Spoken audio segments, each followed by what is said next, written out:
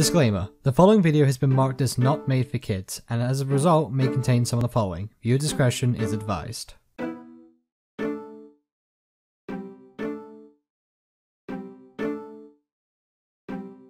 And now that we have all that out of the way, let's pack it up, pack it in, and let this crap begin.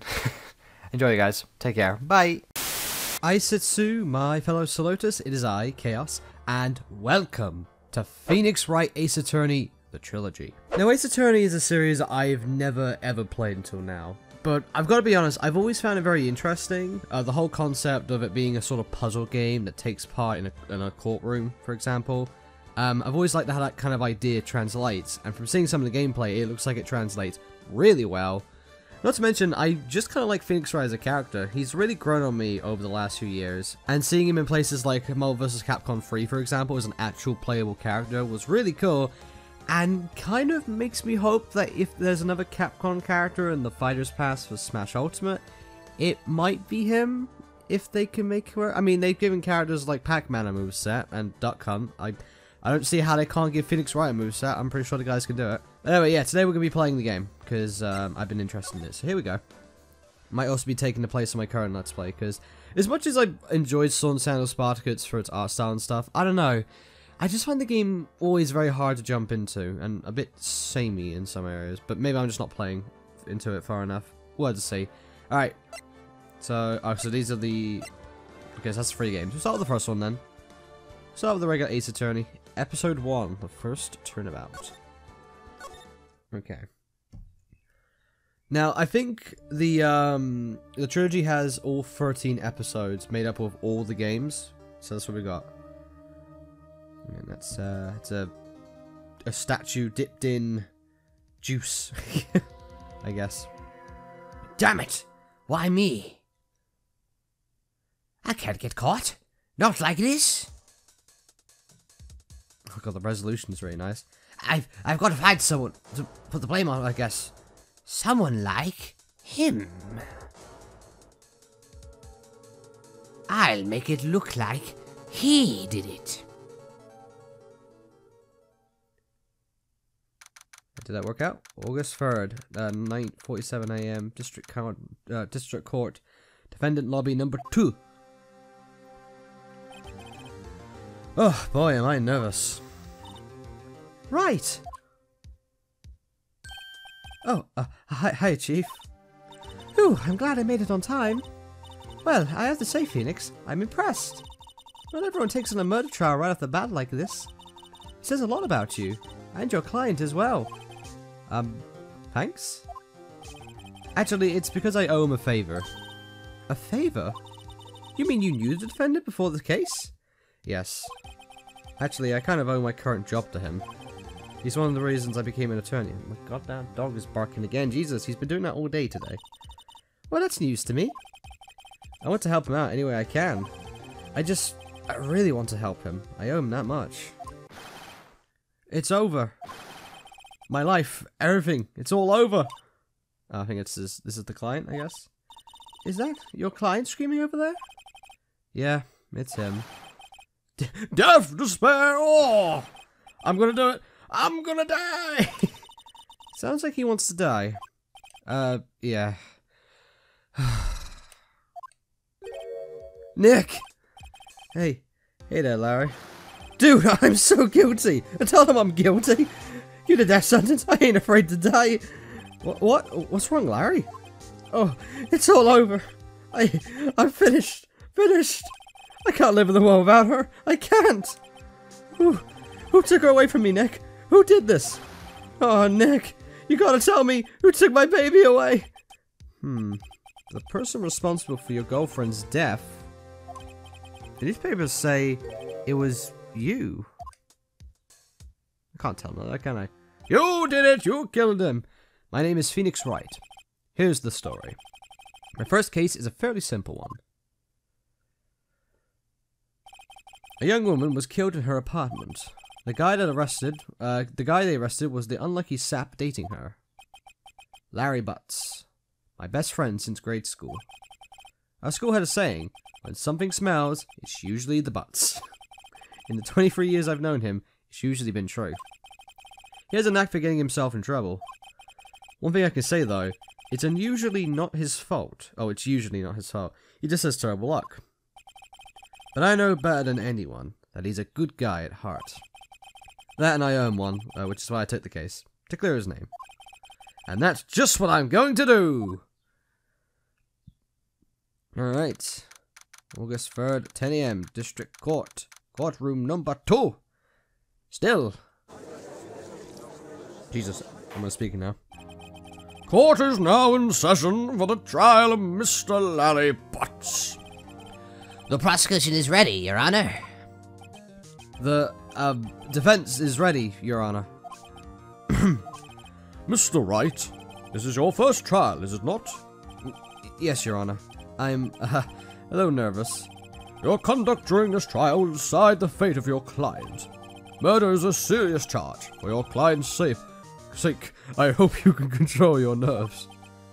Thank you, Your Honor. Mr. Wright, given the circumstances, I think we should have a test to ascertain your readiness. Yes, Your Honor. Hands shaking, eyesight fading. The test will consist of a few simple questions. Answer them clearly and concisely.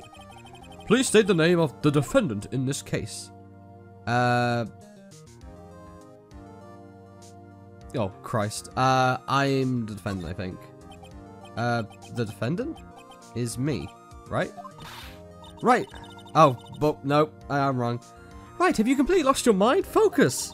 The defendant is the person on trial. Oh, okay, so it's Larry. Whoops. You're his lawyer!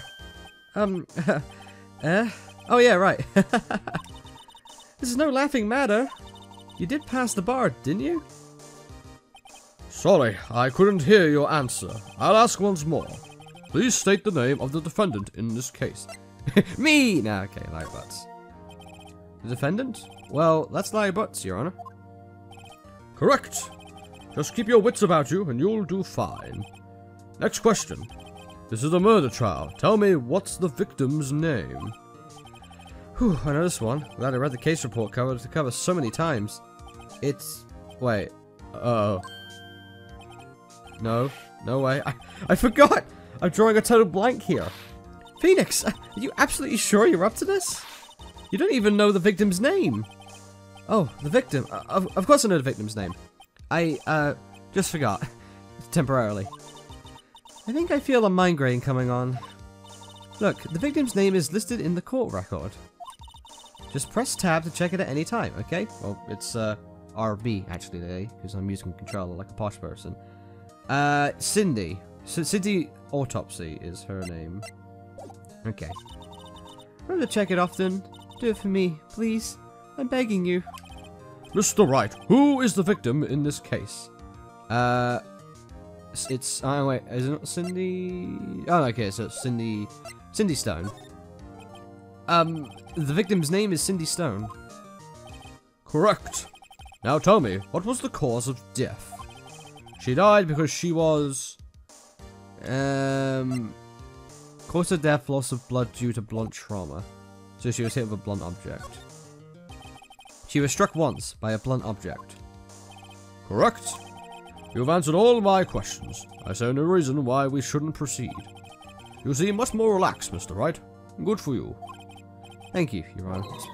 Because I don't feel relaxed, that's for sure. I mean, I got the friggin' defendant wrong. Like, I'm part of the defense, but I guess I'm not the defendant, because the guy trying to get himself out of the pickle, Larry Butts. Anyway. Well then. First, a question for the prosecution. Mr. Payne? Yes, Your Honor.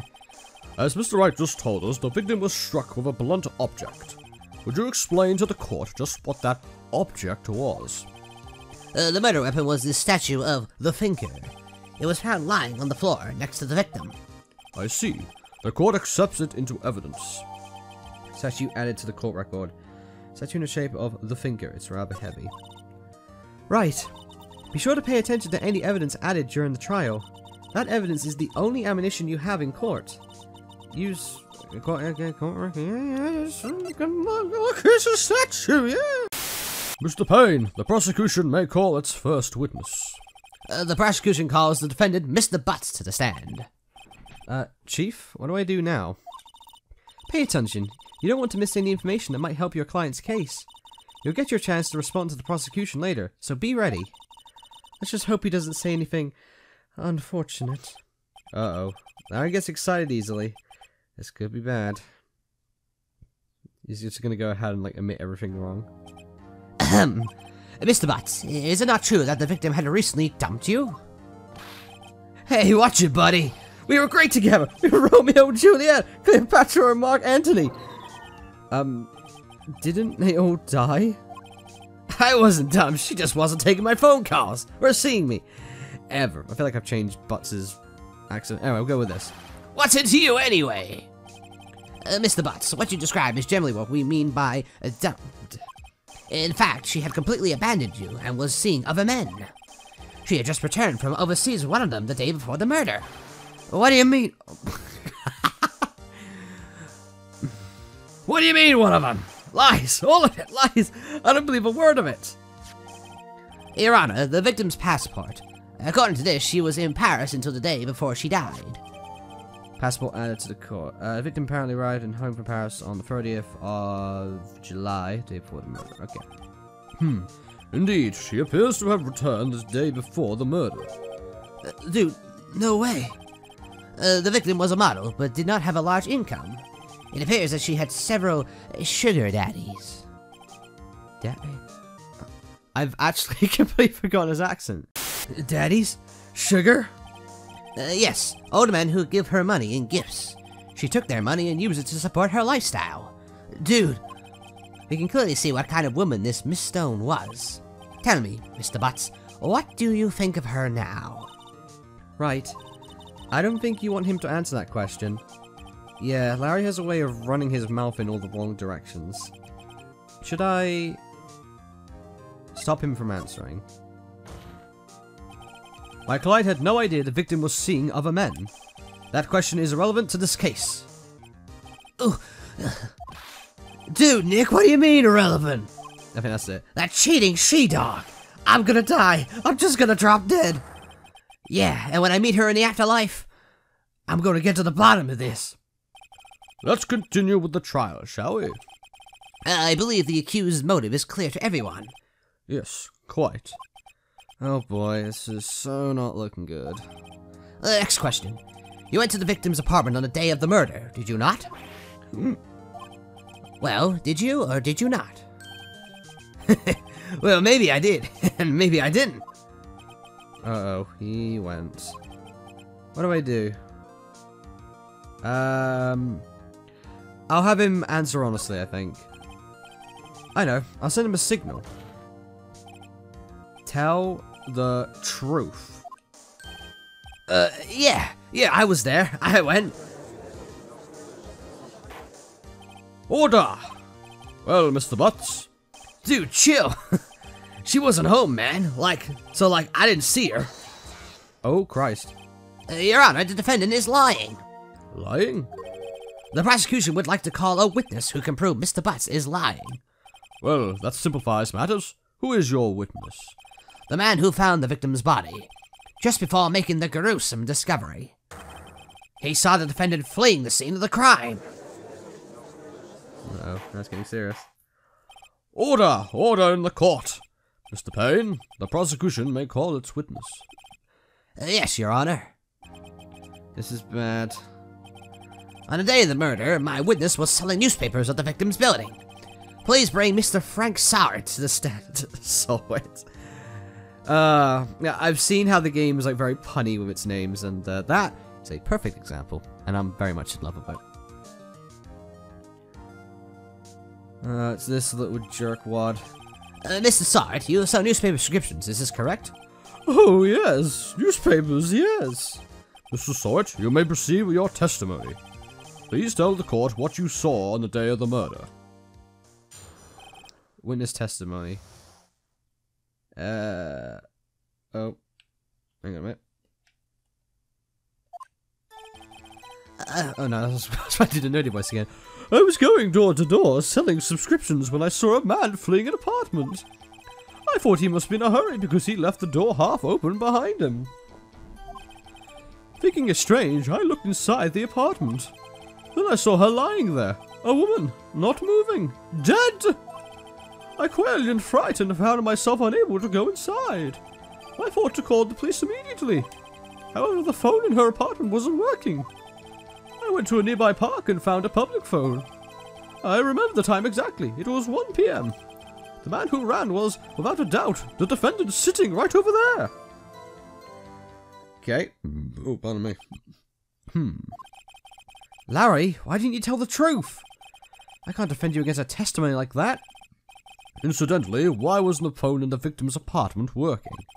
Your Honor, at the time of the murder, there was a blackout in the building. Aren't phones supposed to work during a blackout? Yes, Your Honor. However, some cordless phones do not function normally. The phone that Mr. Sarr used was one of those. Your Honor, I have a record of the blackout for your perusal. Perusal?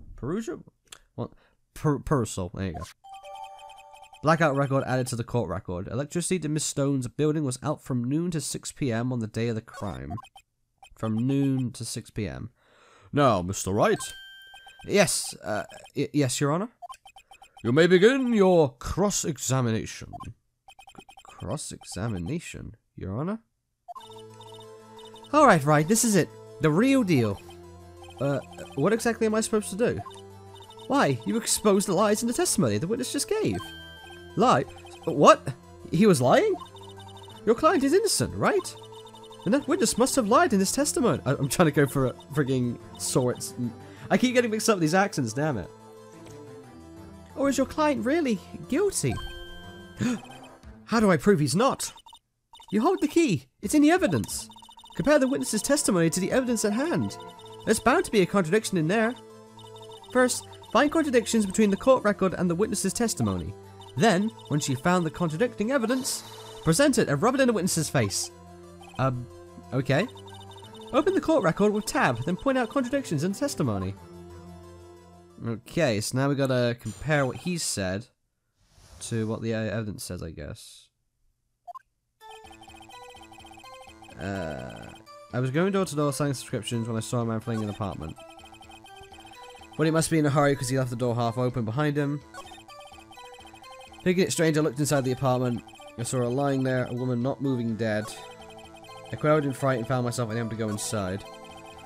Thought to call the police immediately, and when the phone in her apartment wasn't working. Went to a nearby park and found a public phone. Remember the time exactly? It was 1 p.m. Oh Jesus. 1 p.m? Are you certain? I'm pretty sure the time of death was different. Yes, absolutely. He seems really confident. 1 p.m? Right. Doesn't that seem strange to you? Present some evidence to contradict him. How do I... Oh, hang on. Oh, so if... Okay, so LB makes me talk about it to him, and then I guess RB is when I get evidence out? Let me take a look. Time of death, 4 p.m. to 5 p.m. So yeah, she was found much later. That's when she died. So he found her earlier, technically. Alright, let's present. Objection! You found the body at 1 p.m. You're sure? Yes, it was 1 p.m. for certain. Frankly, I find it hard to believe. Your statement directly contradicts the autopsy report. The autopsy notes the time of death at sometime after 4 p.m. There was nobody to, no body to find at 1 p.m. How do you explain this 3-hour gap? Oh! Oh god. This is trivial. The witness merely forgot the time. After his testimony, I find that hard to believe. Mr. Sort, why were you so certain that you found the body at 1 p.m.? Gee, that's a really good question. Great job, Wright. Way to put him on the spot. That's all you have to do. Point out contradictions. Lies always beget more lies. See through one, and their whole story falls apart. Alright. Wait, I remember now. Would you care to give your testimony again? Oh god, the time of discovery. We're going for like 20 minutes on this already. You see, when I found the body, I heard the time. There was a voice saying the time. It was probably coming from the television. Oh, but it was there 3 hours. But it was 3 hours off, wasn't it? I guess the victim must have been watching a video of a taped program. That's why I thought it was 1 p.m. Terribly sorry about the misunderstanding. Right. I see. You heard a voice saying the time on a taped program. Mr. Wright, you may cross-examine the witness. Right. You know what to do. I've got this one. Okay. So, I'm immediately cautious of... hang on. So, when I found the body, I heard the time... I don't think it's that. Coming from the television. Wasn't there... Hang on a minute. Are you sure it was a television and not a radio? Well, no, I guess it might have been a radio. Incidentally, there was no radio on the premises. There was only one large television. Right. I can't put my finger on it, but something about this seems fishy. Something about hearing the television. The witness has testified. He heard the time. Let me check the evidence. I think there's gotta be... Oh, hang on, my controller just died. Hang on. From the television. Let's see. The blackout record. It was out from noon to 6 p.m. on the day of the crime. Meaning, when he supposedly found him at 1 p.m., the TV shouldn't have been working. Alright, I'm gonna do this one. Hold it right there. The prosecution has said there was a blackout at the time of the discovery. And this record proves it. You couldn't have heard a television or a video. The defense has a point. Do you have an explanation for this, Mr. Sawit? No, I find it quite puzzling myself. Quite. Oh, wait, I remember now. Mr. Sawit, the court would prefer to hear an accurate testimony from the very beginning. These constant corrections are harming your credibility. That, and you seem rather distraught. Well, my apologies, Your Honor. It must have been the shock of finding the body. Very well, Mr. Sawit. Let's hear your testimony once more, please. Okay. Hearing the time. Let's take a look. Actually, I didn't hear the time. I saw it. There was a table clock in the apartment, wasn't there? Yeah, the murder weapon. The killer used it to hit the victim. That must have been what I saw. Oh, wait, it's a statue though, isn't it? You saw a clock. I guess that would explain it. The defense may cross-examine the witness. Gladly. Okay, I'm immediately suspect about this clock he's on about, because it's not... That wasn't a weapon, was it? Oh, music's picking up now. There's a table clock in the apartment, wasn't there? The murder weapon, the killer used it to hit the victim. Gonna cross-examine on this. The murder weapon? Yes, the table clock that was used as a weapon. That's what I just said. Did you doze off in the middle of my testimony or something? Something's fishy here. Yep. Oh, hang on, no. Oh, Jesus. Why didn't you tell us that in the first place? Oh, I guess I just slipped my mind. I'm not really sure how it happened myself. The witness says he saw the table clock. End of story. Now, find the contradiction. Can I only do this so much? I wonder. Anyway, so... Let's see. Murder weapon used to hit the victim. Let's see. This was the murder weapon, and it was a statue, not a clock, which means he is bloody lying. Let's object with the murder weapon. Wait just a moment. The murder weapon wasn't a clock. It was the statue. Now, how is this supposed to be a clock? Oh, it got the cornered music playing. Your objections and your evidence. Just who do you think you are? Just answer the question, Mr. Sawit. Hey, I saw it there, okay? That's a clock. Your Honor, if I may. Yes, Mr. Payne? As the witness stated, this statue is indeed a clock. The neck is a switch. You just tilt it and it says the time out loud. As it doesn't look like a clock, I submitted it as a statue. My apologies. I see. So the murder weapon was a table clock after all. Well, Mr. Wright, it appears that the witness's testimony was correct. This is a clock. Do you have any problems with his testimony now? Oh, I don't know. So, we know it's a clock now, we know that, but what about saying the time? Did it do that still? I don't know. I guess I'm gonna say no. I guess not. There was a clock on the scene, so no problem. Right, are you out of your mind? That clock doesn't look like a clock at all. The witness couldn't have possibly known it was a clock just by seeing it. He said himself, he never entered the apartment. It was in his testimony. You're right. Is something the matter? Does the defense have anything to add? Yes, I do. The only way he could have known the weapon was a clock is to hold it in his hand. Yet the witness testified that he never entered the apartment. Clearly, a contradiction. Indeed. The witness knew it was a clock because he went into the apartment. You're lying. You were inside the apartment on the day of the murder. Oh yeah? Prove it. Prove I went in there. I'll do better than that. I can prove you were the one who killed her. You struck her with the clock, and the shock of the blow triggered the clock's voice. That was the sound you heard. Ooh, nice picking up. Order in the court. Intriguing. Please continue, Mr. Wright. Pardon me. Yes, Your Honor. Mr. Salotus, the sound must have left quite an impression on you. Understandable, since the murder weapon spoke just as you hit the victim. That voice was burned into your mind. That's why you were so certain about the time.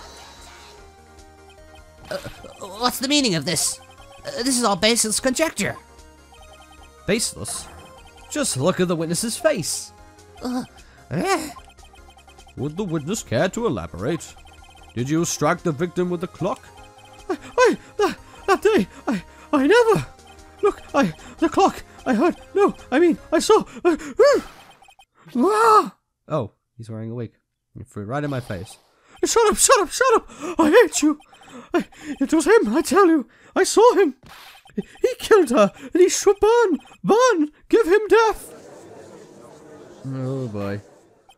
Order in the court, I say.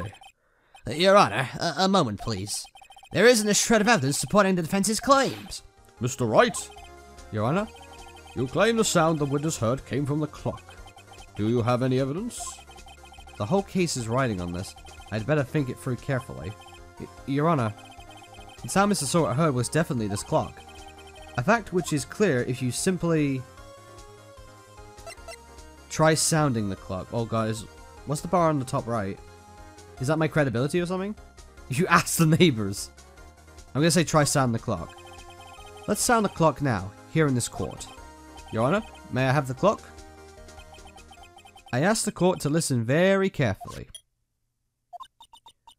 I think it's 8:25. That certainly is a strange way to announce the time. Well, he is the thinker, after all. So, we've heard the clock. What are your conclusions, Mr. Wright?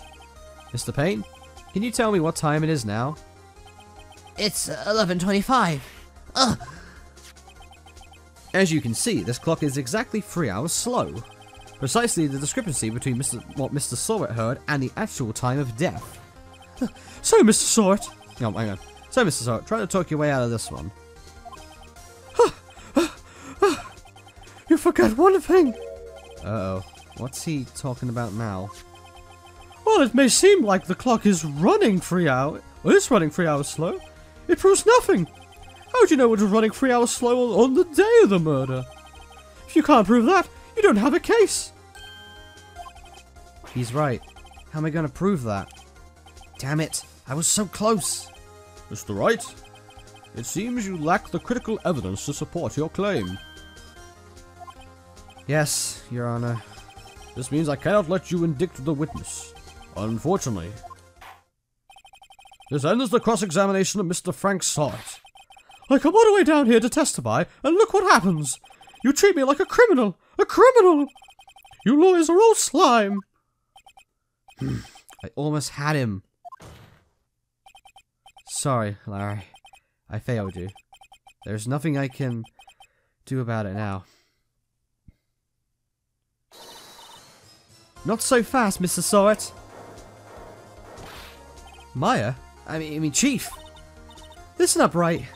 Don't throw this one away. Not like this. Think. But, Chief, it's over. I can't prove the clock was slow the day of the murder. Nobody can prove that. Well, yes. But that doesn't mean you can't still win. Try thinking out of the box. Don't waste time doubting the facts, assuming the clock was 3 hours slow, and think through it.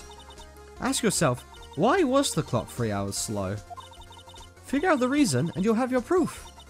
Right? Right? Right, right. Can you think of a reason as to why the clock would be 3 hours slow? Yes, I guess. Wait! Maybe I can prove it. You must have evidence somewhere that can prove it, right? Find it and let them have it. Well, Mr. Wright, you say the clock was already running slow on the day of the murder. Have you found evidence to support this claim? Of course. There is a piece of evidence in the court record that can prove my claim beyond a doubt. Oh, tough words! Let's see you pull this one off! Let's see this evidence that proves why the clock was running slow. Okay, so that's my badge. That's the death record, we don't need that. Got the murder weapon. Passport. The victim apparently arrived home from Paris on the 30th of July, day before the murder. And the blackout.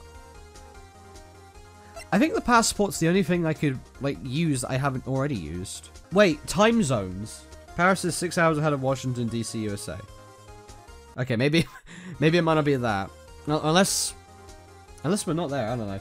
Regardless, I think this might be the only bit of evidence I could use, so hang on, I'm going to present the passport. The victim had just returned home from abroad the day before the murder. As we all know, the time difference between here and Paris is 9 hours. When it's 4 PM here, it's 1 AM the next day there. The clock wasn't 3 hours slow, it was 9 hours fast. The victim hadn't reset her clock since returning home. That's why the time you heard when you struck her dead in her apartment was wrong. Wait, did I actually get it? Hang on. I could have sworn it said 8 hours on here. Oh no, 6 hours, didn't it? Maybe it's just like a different part. I don't know. I don't know, okay? Time zones are weird, even for myself. Proof enough for you, Mr. Saw It? Or should I say, Mr. Did It? Oh. Oh god, he's frothing from the mouth. Ugh. Oh, he might be dead. Order! Order, I say! Well, I mean, he's kind of foamed out and died. Well, this case has certainly turned out differently than we all expected. Mr. Payne, your witness? He was arrested and has been taken away, Your Honor. Very well. Mr. Wright? Yes, Your Honor? I have to say, I'm impressed. I don't think I've ever seen someone complete a defense so quickly. And find the true culprit at the same time. Thank you, Your Honor. At this point, this is only a formality, but this court finds the defendant, Mr. Larry Butts, not guilty. Yeah! Oh god, there's confetti. I'm pretty sure this doesn't actually happen in the courtroom. Everyone starts cheering like, yeah, he's innocent, woo! And with that, this court is adjourned. Alright. I think we did it. Turns out that Frank Sort was a common burglar. He posed as a newspaper salesman to check and see when people were at the house. That day, when Larry went to her apartment, the victim wasn't home. After he left, Mr. Sort let himself in to do his dirty work. While he was searching her place, the victim returned.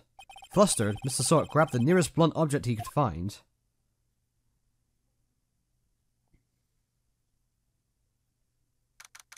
There you go, August 3rd, 2:32 PM, District Court. Defendant Lobby number 2, again. Whew, I still can't believe we won. Right, good job in there. Congratulations.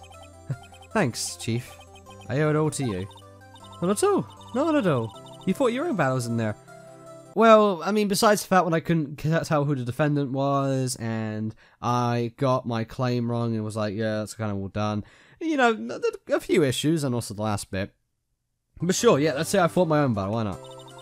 It's been a while since I've seen a trial end on such a satisfying note. I've never seen the Chief looking this happy. Oh, found me. If she's this glad, imagine how Larry must feel. My life is over!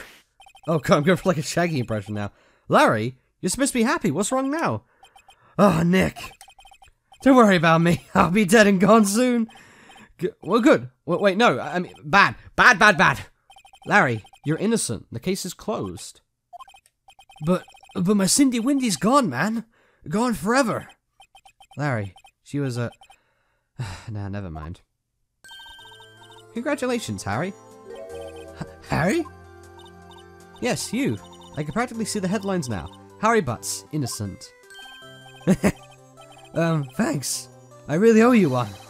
I won't forget this, ever. Let's celebrate. Dinner, movie, my treat. Oh no, I couldn't. Hey, I was the one who got you off the hook. Oh, hey! Here, take this. It's a present. A present? For me? Wait, wasn't this the evidence that... Actually, I made this clock for her. I made one for her, one for me. Really? You made this? Well, thank you. I'll keep it as a memento. Yo, Nick. Can you believe it? I was so into that chick. And she was just playing me for a fool. Don't make me when you want to cry. Don't I just make you want to cry? Larry. Are you so sure? Excuse me? I think she thought quite a lot of you. In her own way. Nah, you don't gotta sympathize with me. It's okay. Oh, I'm not just sympathizing, really. Isn't that right? Don't you have something to show your friend? Something that proves how she felt about him? Huh? Oh, yeah, right. What the heck is she talking about? She had a passport, which means she must love you. I mean, he made this, so maybe it's the statue? Check this out, Larry. Proof positive you weren't just some chump to her. Huh? What about that clock? This is the clock you made for her, Larry. And she took it with her when she traveled. Whatever, she probably just needed a clock, that's all. You think so? It's a pretty heavy clock to take traveling. Well, make of it what you will. Hey, Nick. I'm glad I asked you to be my lawyer. Really, I am. Thanks. Hope that made him feel a little better. Right? I hope you see the importance of evidence now. Also, hopefully you realize things change depending on how you look at them. People too. We never really know if our clients are guilty or innocent. All we can do is believe in them. And in order to believe in them, you have to believe in yourself. Right? Listen, learn, grow strong. Never let go of what you believe in. Never. Well, I think our work here is done. Shall we be off? Yeah, I guess so. Say, how about dinner? On me. We'll drink a toast to innocent butts. Yeah. Oh, speaking of Harry, you were saying part of why you became a lawyer was because of him? Yeah. Part at least. You'll have to tell me more about it sometime. Maybe over drinks? The rich history. So, my first trial came to a close. Larry slapped me on the back and said, "Gee, Nick, it's good to have friends." But I'm pretty sure he's not going to pay us. Unless you count the clock he gave me. I didn't know it then. But that clock was soon going to be at the center of another incident. And I promised to tell the chief about me and Larry. Would be one promise that I wouldn't be able to keep. Ah. The end. There you go, that's the whole game, everybody. Bish bash bosh, we finished it. Okay, up. So now I got the second episode. Oh, hang on, I didn't start, did I? Save your progress at the point. Yes, please. And there. Boom. Okay, yep, save. Double save just to be sure. Okay. Oh, I think it's going to continue on. Okay, I'm going to... Hang on. Ah! Shut up! But anyway, guys, that was the first episode of Phoenix Wright Ace Attorney Trilogy. Hope you all enjoyed it. I really enjoyed this game. The art style of it, the whole concept in itself being a sort of puzzle game that requires me using my brain and stuff. You know, I'm always a big fan of those.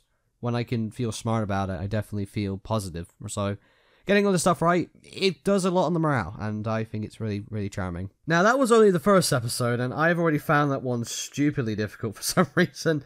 I think I made like 2 really big glaring mistakes in that, so considering that was probably the easiest of the point, I don't know how to feel about the rest of the game, but we'll find out how it goes. I'm looking forward to playing the rest of this game soon. Hopefully you guys are looking forward to seeing it. Do tell me in the comment section below how you feel about it and if you want me to keep doing it. I would love to keep doing this game because it just seems so charming and it lets me see more about Phoenix Wright as a character and become more, you know, acquainted with the series, which I would want to do. So, yeah. But till then, guys and girls, I hope you all enjoyed. I've been Chaos. You've been the episode 1 influence, as you always are. Until it's time, remember to do the usual. Like you enjoyed the video, dislike you didn't. Subscribe to the channel if you want to see more. Maybe go follow me on Twitter for updates and stuff, because in case you do not know me by now, inconsistency is my quality. There's various links in the description below. My Twitter, as mentioned, my Twitch where I do streams, and my Patreon if you want to throw money at me for some benefits and stuff for some random reason. Most importantly, all things, guys, take care, everybody.